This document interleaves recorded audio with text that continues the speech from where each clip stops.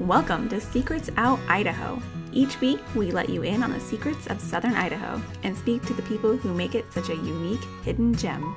I'm your host, Connie Stouffer. On today's episode, we'll learn what it was like to grow up in a non-traditional family in Idaho and how that experience helped shape one man's personal journey when we talk to Idaho native, entrepreneur, father, and author Mike Ramsey. He'll share tips for small businesses, his favorite places to go for skiing, hot springs, and boating, and why Burley is a hidden gem in Southern Idaho. Mike Ramsey, thank you so much for being on the show. I really appreciate you being here and looking forward to chatting with you more. Yeah. Thanks for having me. I appreciate the opportunity. Of course. So I'm just going to start by having you tell me a little bit about yourself. Okay. Well, the name, Mike Ramsey. I'm from Burley, Idaho. I was born there in 1984 and then moved around a little bit with my mom and ended up back by fourth grade. So I consider myself like Burley, right? I've been there through all the things I can remember. Mm-hmm. And so now I've been back there just after school and everything else. Let's see, it's been about 12 or 13 years after college. So kind of crazy to look back and realize my whole life has been spent in Burley. Awesome. So where did you go to college? I went to Rexburg, so still in Idaho. That's BYU Idaho up there. I spent 2 years in England on a mission for my church, and then I also spent some time living in Utah selling pest control and Minnesota selling pest control. So and then all the rest of the time is basically Idaho. So the times you spent away like in Rexburg and in England and Utah, did you know you wanted to come back to Burley, or is that something you kind of discovered along the way? Through high school, I was very much in the camp of I will never, ever in 1,000 years come back to Burley.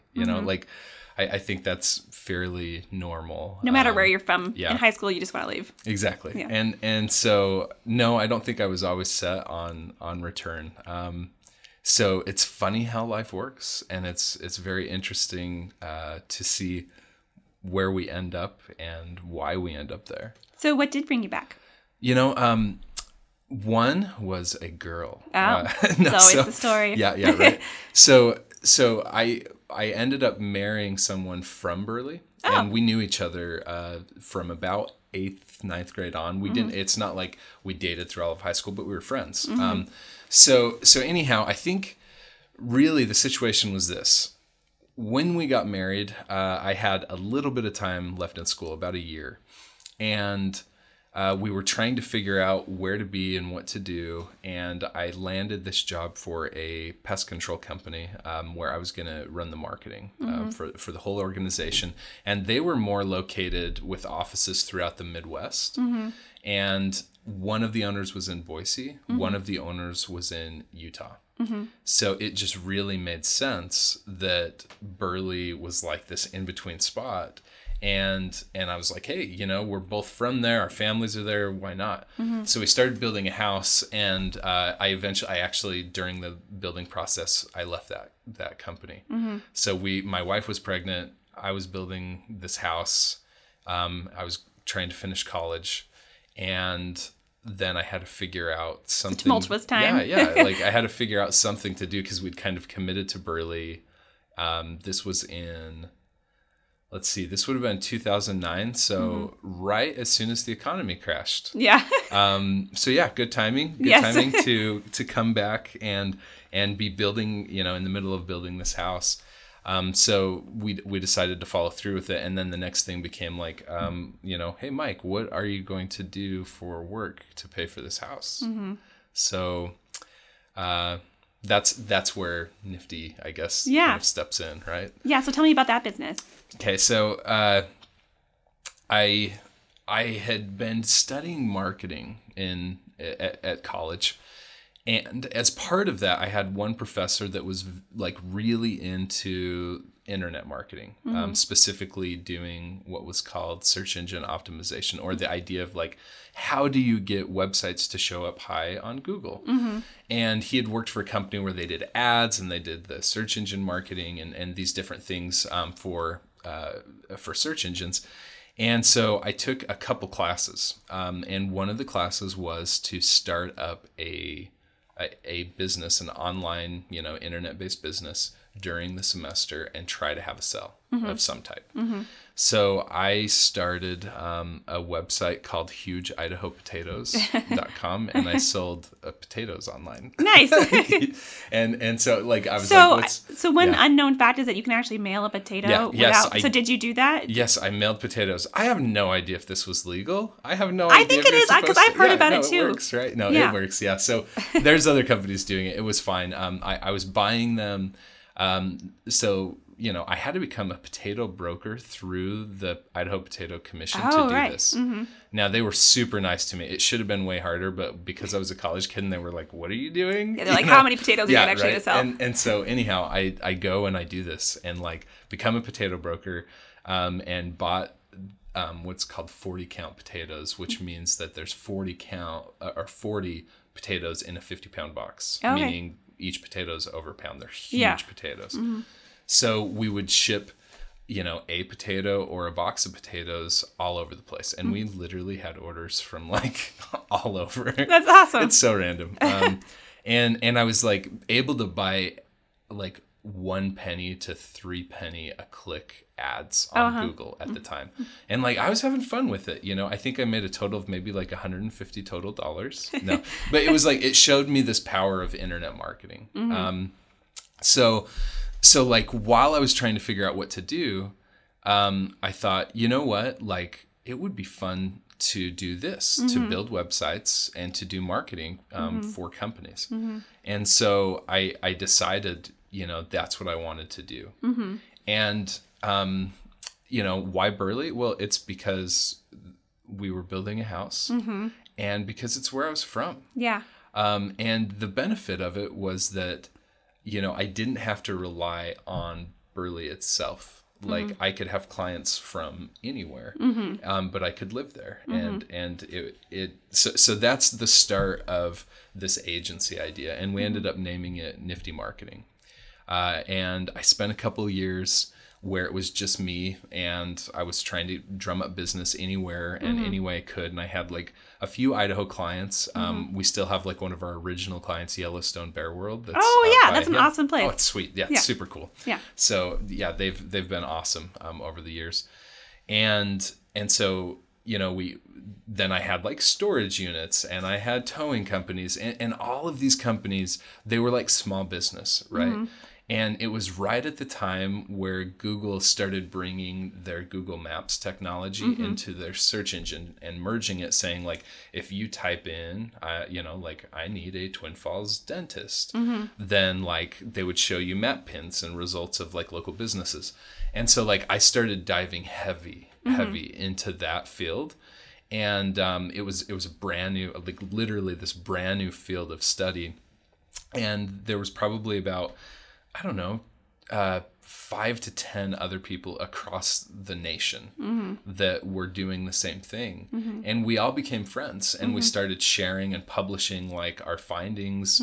And from that, like, that's kind of how my business took off, was we became experts in what was called the local search marketing, or, this idea of this map technology and search engines. Yeah, and that can be a little intimidating if you're a small business owner, you run in a bakery or auto repair store or something, and you're an expert at doing that, but you may not be an expert at building a website or figuring out how do you get your website found. We work with small businesses all the time, and we bring that up to them and be like, people can't find you online. So if they can't find you online and you're a small town, you're off the beaten path, how are you going to drive traffic? And they're just like, I don't know how to start a website. I don't know how to figure out Google, and algorithms are always changing, and you might think you've got it figured out, and then the next day it's different. And so it's a challenging market out there for people to wrap their heads around if they don't have the background in it. Yeah. And it's so complex, and it's not what most people want to do for their business. Like I think that's the hardest thing as a business owner, is like wearing 1,000 hats, right? And so it is good to find and focus at what you're good at, and then find or figure out solutions for these other areas. And so that's what we did. Like we became that solution and started to grow fairly rapidly from that experience. That's awesome. And what was the inspiration for the name? This is so funny. I actually don't love our name anymore. Oh, really? We're so branded into it and well known across so many areas that like it's not worth changing. Yeah. But like when I first was looking, I was thinking like, hey, small business, and like this word came to mind. I was like duct tape marketing, and I thought, oh yeah, that's genius because it's kind of like put together and stuff. So anyhow, I look it up and there's this guy that had built this huge brand on duct tape marketing. You're like, well, never wow, mind. Okay, all right, well, I guess it worked for him. Should have had the idea earlier. And then I was thinking of different words, and I was partially raised by my grandparents. I lived with them off and on through different times in my life. And my grandpa, one of his like favorite words is like nifty, right? Yeah. He would always be like, "Oh, that's nifty," and so I was like, nifty marketing kind of fits, and so that's where the name came from. And lucky enough, like this is so bad for somebody who is in marketing and branding, like domain names are super important. Yeah. If you can get your exact business match domain name, like wonderful. Yeah. Well, Nifty Marketing wasn't available, and I named the business Nifty Marketing, and we had like the niftyway.com was our domain name, which was awful. But like within 6 months, whoever owned the Nifty Marketing domain just let it expire, and I was able to buy it for like nothing. Oh, that's awesome. So like that was just super lucky. Yeah. So that's how we ended up with the name. But we've had we also have different brands. So like we are very focused in the legal industry now, and we have law firm clients in most of the states. And so we have like Nifty Law that focused around the legal brand for us. So that's awesome. So do you have any tips for someone who's starting a new business, whether it's digital related or not? Just tips for someone that's like, I don't know what I'm doing. I don't know. What would you throw out there? I would say the number one thing, especially in today's like marketing world and the market and the way everything's kind of facing, is this: you have to own your brand identity. And what I mean by that is your business name, your business address, and your business phone number.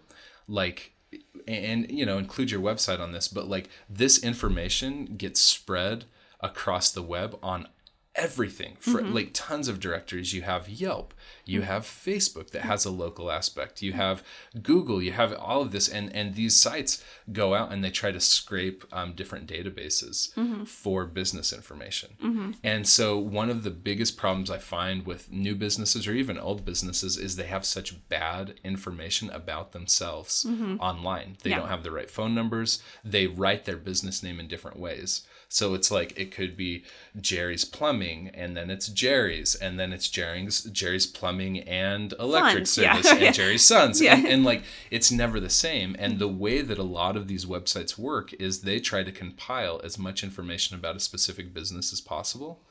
And so like if you keep that data consistent, it builds the case for why your business is recognizable. It will help you move up in search. It can. And on these different directories and everything else. So that data consistency is super, super important.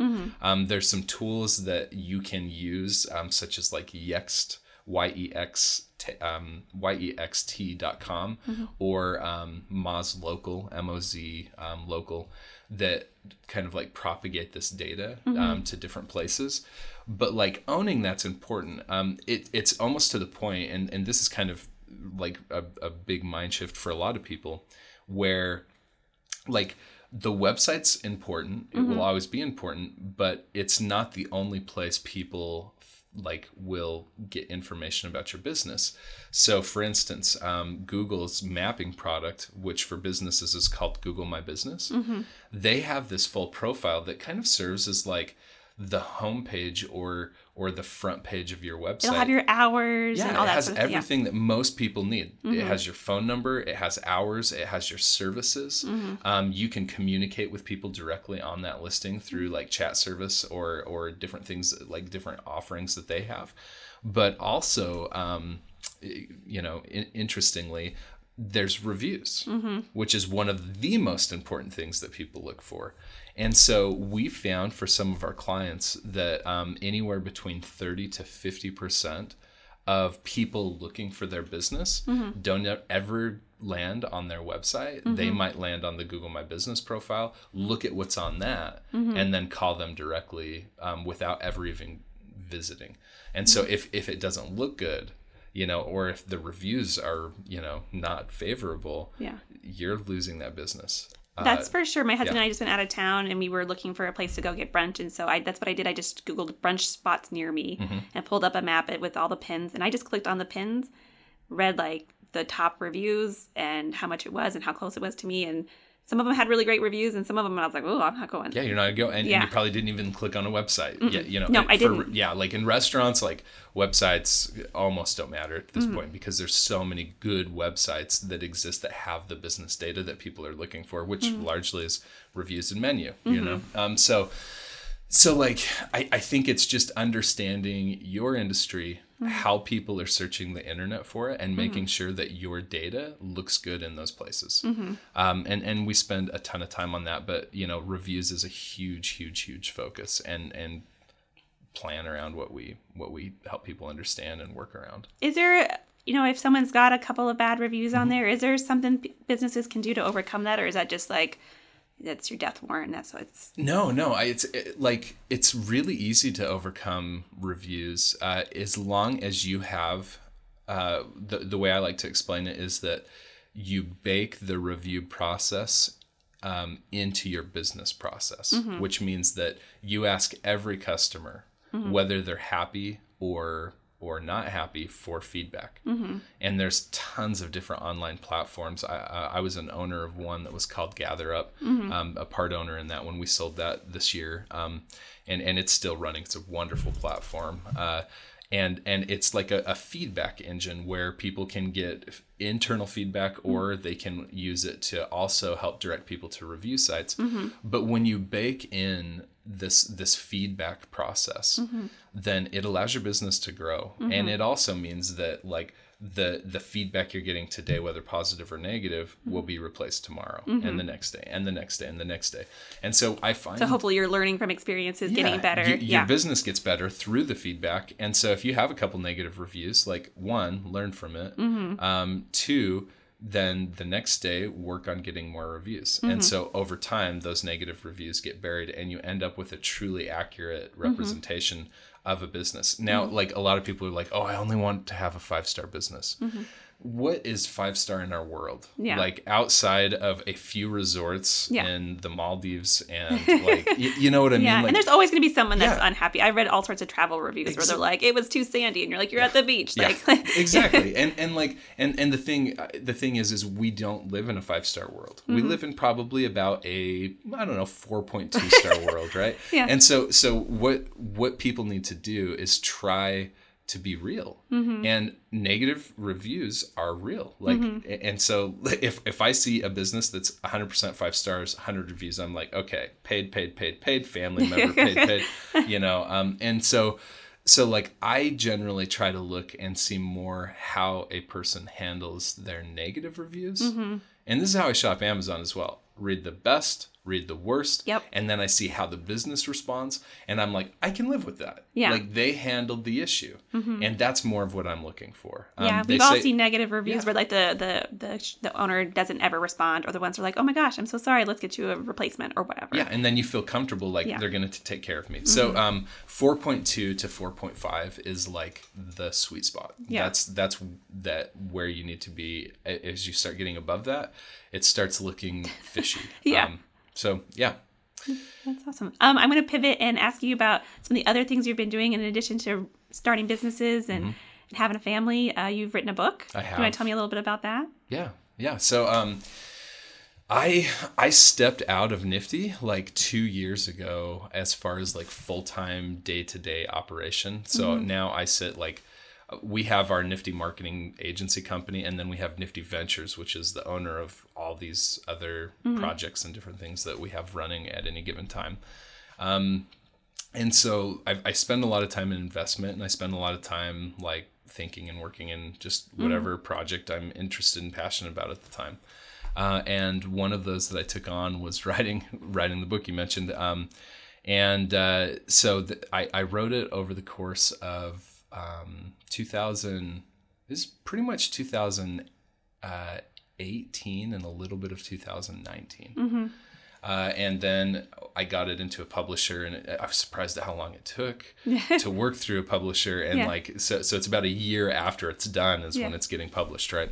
But the book is called My Dad's a Muslim, My Mom's a Lesbian, and I'm a Latter-day Saint. Mm-hmm. And it's the story of my life. Mm-hmm. It's the story of just growing up and the experiences I had, and like it was a very big pivot for me compared to writing about marketing, which I'd done, and speaking about marketing for years and years and years and years. Well, yeah, because it's so much more personal. Oh yeah, it was like opening the door into life, right? Yeah. So yeah. So what's the response been? I'm sure it's been interesting. Yeah, so we launched the book November 12th and sold out the day it launched. Oh my gosh. Yeah. Congratulations. Which was great, right? Like it was out, and then they've done a few more runs, and it's sold very, very well. And the feedback has been really good, but it's also kind of fascinating because I think anytime you combine Islam, homosexuality, and Mormons, Latter-day Saints. Like, I don't know if that's ever been combined. No, it's not. Yeah, it's definitely a unique thing. But I think it's like three subjects that people are fairly passionate about, right? Mm-hmm. And so it's like, I think that everything falls in either really high or really low. Mm-hmm. It's very polarizing. Yes. And the book is not polarizing. It's actually just the opposite of that. It's looking at these polarizing things and finding this middle place where everything worked together. Mm-hmm. And that was a very hard thing for me. It was like, it was conflict on all of this. And I grew up with a lot of feelings around conflict and trying to work it out. But it's more about taking that and finding this area where, like, hey, this can all work together and it's okay. Mm-hmm. And it doesn't have to fully make sense. A person doesn't have to be able to like black and white this. Mm-hmm. They just have to be able to realize that it's life, and it happens to be my life, and the life that I had and dealt with and was given these cards to play, and same with each of my family members. Mm-hmm. So anyhow, it's been really good, and very eye-catching would probably be the best way to explain that. Mm-hmm. So you talk about how it's it's all very different and kind of polarizing. Do you feel like it was polarized? Did it feel polarizing when you were growing up, and did that come from an internal feeling, or was that external factors kind of weighing those things on you? Tell me about what that experience was growing up with these different kind of elements in Burley, which is a very nice place to live, but it's not as diverse as bigger cities, and so they may not. It's not a city. Yeah. Okay, so take Southern Idaho. Mm-hmm. Just in general, it's a very conservative area, and then take it in the 90s, and so then you times the conservatism by like 70. Yeah. So I think that really, like, my experience growing up was one of shame and fear, really. Mm-hmm. There's no other way to say it. It's like my mom came out to me when I was 10, and she had a partner by the time I was 12, and both, like, I love my mom, and I love her partner Tina. She's been my stepmom for years, even though they weren't married at that time, clearly, and I hope, but like, she's acted and been in the role of my stepmom for years, and yet they were afraid and I was afraid. My mom was a school teacher, for instance, and when she told me, it was kind of like, nobody can know. Right. Yeah. And the first thing I did at age 10 was go to school the next day, start crying, and I told my teacher, right? I mean, because like, you don't know what to do with that sort of emotion, right? Yeah, you need a place to put it. Yeah, exactly. And so then it just got buried, and that wasn't good. Mm-hmm. And so, like, interesting enough, I wasn't like really ridiculed or teased or anything of that nature growing up, but I was so worried about being that. And I was worried about my mom losing a job or, you know, having that. And so like, yeah, you don't want to see someone you love in a position like that. And so over this period of years, it was just like something that was almost like never talked about. I always call it the big rainbow elephant in the room. And I felt like the only way to properly deal with that was to like bust out the level of shame to non-existence by publishing it to the world. I mean, really, it's like everything has to have like an opposite reaction of equal magnitude, and the level of like hide and shame and everything led to the need to like probably come out on a really big stage and talk about this much more. And so for me, that's how I did it, was through this book, and just talking about the feelings, the experiences of growing up and hiding it, and you know how the community handled it, which like in general, you know, I think people did very well. But nobody knew how to talk about it. So is it they handled it well because they didn't talk about it, or was it? I think they handled it well in that process of saying that they didn't act out of hate. They acted mainly probably out of curiosity and awkwardness. Yeah. And which, you know, if it's new to somebody, like exactly, it's better to go maybe that way than the other way. And so part of this is trying to make the conversation way less awkward, right? And it has. I think a lot of people, you know, I'm just surprised at how many people are willing to have conversations around harder subjects that might not fit in their religious belief or their conservatism or their liberalism or anything, that on a one-on-one basis they can sit down, they can have a conversation, and maybe not fully agree, but they can appreciate the differences of somebody else, like, and see the humanism in them. And like contrast that with like our national stage of political mess that we're in, and like it gives me hope. You know, it does. It gives me hope because I've seen people that I would have never ever imagined would have been supportive of me writing a book about that, or potentially just even tackling the subject for themselves. And they've been like, you know what, you taught me quite a few things about acceptance in, you know, through your writings or something. And I appreciate that. It's a good thing. Yeah. So yeah. And if somebody's looking for like the right answer, or, you know, what's right and wrong, like you're not going to find that in what I've written about. All it is like my story and dealing with it the best way I knew how, you know? Yeah. So, yeah. How did you see, as far as the relationship with your dad being Muslim? Again, there's some religious diversity in Idaho, but not that whole much. Lot. And so he wasn't in Idaho. Oh, okay. He's actually from Palestine. He was born and raised Palestine. Okay. He's lived in United Arab Emirates, just around a few different places. And he did not find out about me until I was 30. Oh.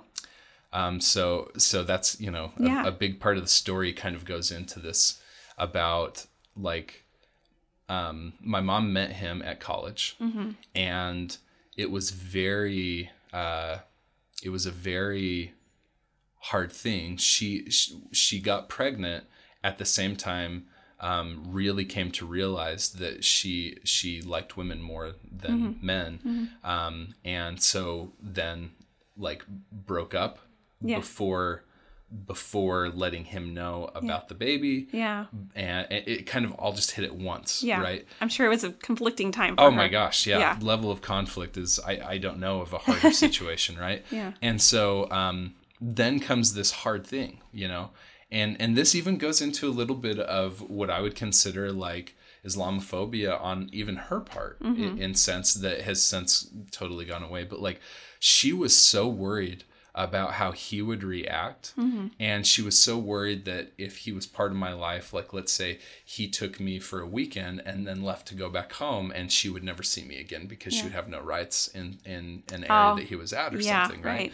And so it was like, this was like fear that really drove her. Yeah. And some of that fear came from a movie that was about a subject like that called Not Without My Daughter, that kind of talked about this, an Islamic man that had a wife from America that went over to live, with him in the Middle East, and then ended up like kind of losing her rights to her children and had to sneak out of the country with her children. Yeah. Right.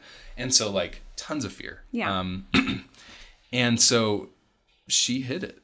Yeah. Right or wrong. That's what happened. And it happens, I think, even without the element of different religions in different countries. Like plenty of people stay in marriages that they're not happy in because they have kids and they're worried about losing that relationship with their kids. Totally. And so like you could see adding those different elements onto that, where a mother's love for their child is just would make it really hard. Yeah.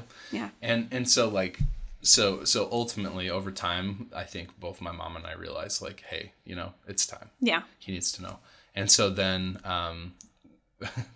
funny story on how that worked out. I don't even need to go into that one. It's a longer story, but anyhow, so he we end up eventually reaching out and starting a relationship. And he was like as good as I could have hoped for, as far as just like how he handled the information coming from my mom. Yeah, because that would be shocking. Yeah, it would be shocking, and I could see somebody being really upset. But like he wasn't. He just felt bad. He's like, I'm so sorry that you felt like you had to keep this from me, and I would have loved to have been part of Mike's life, but clearly, things happened the way that they needed to happen. Yeah. And just kind of left it up to that, and so like I appreciated that, right? Yeah. But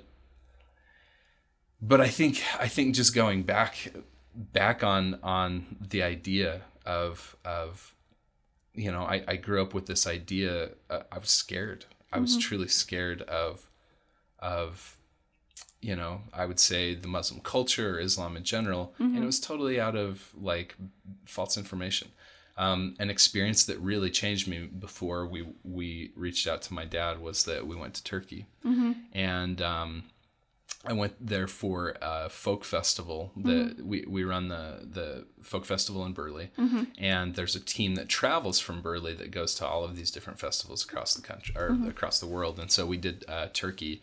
This is back, I think it was not early 2000s, but like, I don't know, 2010ish or something. I don't know. And we were there representing America. And I was blown away at how wonderful everyone was to us, and like the experiences we had and how similar, like, cause here we were driving down the road, in just around, Istanbul, and like I look at these neighborhoods and it was like, okay, here's this development of houses that was totally built around a mosque. And I'm like, we have one of those in Burley. It's like a housing development around a church, you know? And it was so similar. Yet like this totally different, it was a different religion, but the cultural aspects of how they lived their lives and centered it around the idea of faith and community through this faith was like so apparent. It was like being in an alternate reality of Idaho and Utah. I mean, really, like, and so I was just like, okay. And then as we got to know people, like from a standard perspective and everything else, it was just like two people living a very, very similar life. And so that really opened my eyes and helped me understand that like the differences were very, very slim when you really got down to it. Yeah. And we've maintained friendship with people. As a matter of fact, one of the team guides, my wife and her mom continued to travel through Turkey with them, and she guided them around. I mean, it was great. Awesome. Yeah, it was a wonderful experience. That sounds so amazing. I think it's true, like regardless, any religion or any person from around the world, once you meet with them and talk to them on a human basis, like one-on-one, it becomes apparent that their differences are little to none. Yeah, you may live somewhere different, you may have a different religion, but you're also people who love your family and love your community, and that's really the most important thing. Exactly. Yeah. Speaking of community, tell me about, we haven't really talked that much about Burley, but like, what is Burley like if no one's been to Burley? What was it like growing up? What's it like now, particularly owning a business and having a family there? What would I say about Burley? I think it's a hidden gem. like Idaho's a hidden gem. And then you have certain hidden gems even within Idaho, because like the rest of Idahoans are like, no, not going to do it. And then like, and you have that. So like I've traveled a lot. I've traveled the world. I've traveled the States. I've traveled just a ton for work, business, everything else. And there's very few places where you can combine the things that you have in Burley. The Snake River there is recreational water. So you can have like your big wakeboard boats, and you can inner tube and jet ski and all of these things along the river. And it's and the fact that it's not a lake and it's an actual river means that it's not as choppy and you don't get the waves because they kind of push downstream. Right, yeah. Which is super unique. And having private property along the river, yet again, is super unique. How many people can own and have their own dock? Yeah. You know, the only other places you start following along the Snake River that has that is around like Buell area and Hagerman, right? And there's just a couple little small pockets. And in Burley, you have like 20 miles of river that's like that. Yeah. You know, so there's these wonderful hidden like properties and everything else that I would consider, you know, perfect summer homes, even winter homes, etc. Yeah. So I've loved that about it. The mountain biking in and around there and Twin Falls is fantastic. So we've gotten heavy into mountain biking. We go to Pomerelle, which is the ski resort. Often it's about 30 minutes outside of town. City of Rocks, of course, is about that same distance as well. So like from an outdoor enthusiast perspective, it's like way good. Yeah. Way good. Yeah. And then when you start going into like the amenities of the town, it used to drive me crazy. Like there was nothing. There really wasn't. You know, when I grew up, it was like, I mean, I just remember thinking, there's not a lot to do, or there's not a lot of businesses. But what I've seen over the last even just 10 years, there's a really growing sense of entrepreneurship towards small business, especially along our main roads. So like old downtown Burley has been on the decline for a long time. In the last 10 years, many people, including us, have bought and renovated some of those downtown buildings. Yeah, your storefront looks amazing. Yeah, like it really like brightens up that section of the block there. Oh, totally. Yeah, it's you know, we restored this old brick building, gutted the inside, so it's like 6,500, just shy of 7,000 square feet of like awesome downtown type feeling industrial office. It's really great. And there's a restaurant that did the same thing across the road, and just many businesses have really been starting to put a lot of time and energy into fixing up downtown. And so it's fun. Across the river into Rupert and the Rupert Square, you know, they've done massive projects there, and they're doing tons of festivals, and they have the Wilson Theater that's doing a lot of things.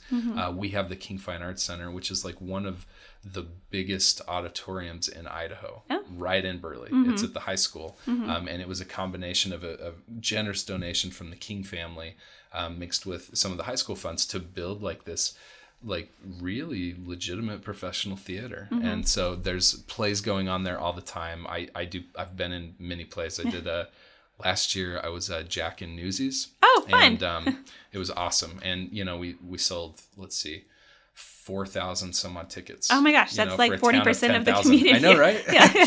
and so then this year's Hunchback of Notre Dame. Oh, fun. And I think they're doing that in Twin Falls as well. We were doing it first, just so you know. Yeah, I'm just kidding. Burley got it first. No. So anyhow, and then in Rupert they're doing Shrek right now. And so like for a small area, the level of arts is insane. We have the theater in Oakley, we have the theater in Burley, we have the theater in Rupert, and they're all running shows and different things. And generally speaking, most of the people that are in the shows are from that Mini-Cassia area. Yeah. And so there's just like, there's these surprising things that I have not seen in very many other surrounding communities or other places that I've been around, of just for such a small thing, so many things going on. Definitely. And you guys have kids, right? Yes, I have 4 kids. 4 kids. How old are they? We have a boy that's 11, and then 2 girls, 9 and 6.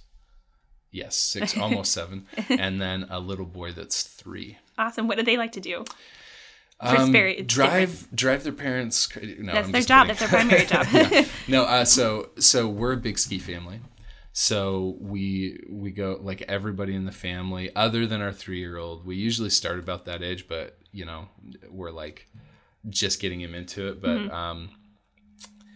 like, we all ski a ton. We all like to travel together a lot.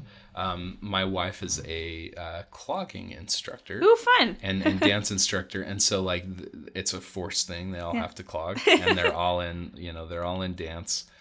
So they're just involved in about every type of activity, from clogging, dance, piano. We go swimming, and like, our family's a big connoisseur of hot springs. Ooh, and so Southern Idaho is a wonderful place for that. We spend a lot of time going out to Hagerman and hitting up Banbury's and Miracle, and then we also have one that's out in the south of Burley. You have, like, Malta, Elba, and Almo. Oh, and they have hot springs in Almo. Oh, I don't think I knew really about those ones. And yeah, that one's great. They have a big pool, and then they have 3 kind of, like, smaller soaker pools, different temperatures. Fun. So what's your favorite hot pool? Ooh. If you had to pick one, that's the only one you get to go to from now on. No, it's hard to choose. That is a hard one. I would probably say it's a tie between the Alma one and then Banbury's. I love Banbury's old school style and their log, right? They have the log, but the Alma one's great because they have the diversity of pools, and they still have, like, a big play pool as well. Miracle's great, but man, it's busy. It's busy these days. So it is, especially the winter time. You're like, I'm gonna go get some warm water, and it's definitely nice. So if someone's never been to Idaho, it's going to be their first time, secret spots, things they have to check out, maybe other than the hot pools, because that's, I think, probably at the top of the list right now. Yeah, right. Other than that, you're not going to find a better family ski resort than Pomerelle. Like, if you're trying to teach kids of different ages or do something as a family, one, it's way less than you find, like, from a cost perspective. It's way less than going to a bigger resort that's over the $100 price ticket. I think a lift ticket there, they do deals and different things throughout the year, but you're, like, around the 50 or under mark. Oh, yeah. And there's 2 lifts, and it's still a fairly large space, and so everything funnels down to the lodge. So like, our kids I feel comfortable letting them go alone, and you just kind of stand there at the bottom, and eventually you're going to meet up. Yeah. So that one's, like, in the wintertime, I would say, is a really, big deal. The other thing that I would say is just doing something or staying along the Snake River in Burley. There are some wonderful, like, just experiences to be had there, whether you like to paddleboard or swim, or even the Spudman is a really cool triathlon. The Spudman triathlon, which is, like, a huge deal. I think it's like one of the fastest ones because you're going with the current of the river. So if you're looking for a fast at, like, time, 3 or 4, it moves at 3 or 4 miles an hour or something. I don't know exactly what it is, but like, it's fast enough that people have their best swims on there, right? And so it's became a really popular one. Just spending time on the Snake in general. It's unique. It's unique in Mini-Cassia across, the Snake is super fun just throughout Idaho, but the spot there is a very unique version of it. Yeah, and it's definitely different because, like you've mentioned, you're right on the water, whereas in Twin Falls, you're up in the canyon. You can get down down in the canyon, but it's definitely a different landscape and a different way to enjoy the river. Exactly. And so I think for entertainment and things, and then our 4th of July celebrations, both in Rupert and in Burley with fireworks. I think Rupert's generally does theirs around June 30th, and then Burley's is around July 4th. So Burley's is right on the river as well, which is super fun. You can get a boat, sit out there, watch the fireworks right under them. It's really cool. That's awesome. Anything I haven't asked you about, things people should know about Burley or your book or anything else we haven't chatted about? If you're interested in the book, it's on Amazon, and then from Amazon, it's like Kindle and Audible and everything there. At bookstores, it's in Deseret Book in Twin Falls. Okay. And then in Burley, it's at Stokes, the grocery store in Burley. And then, online, there's several places. So if you're looking for like links to all those places, my website for the book is at mikeramsey.org. Okay. And that's a good place to check things out, and kind of links around to all of the business ventures and my writings about Burley and my life and everything else. Awesome. We'll make sure to share that link in our show notes. Awesome. And I just want to thank you for being on the show. It's been really awesome chatting with you, and I appreciate you sharing everything. Yeah. Hey, thank you. Thank you for having me. Of course. Thanks for listening to Secrets Out Idaho. You can follow Southern Idaho Economic Development on social media or visit southernidaho.org to learn more. Please take a moment to leave a rating and review and subscribe so you can be the first to hear more Secrets Out Idaho. Until next time.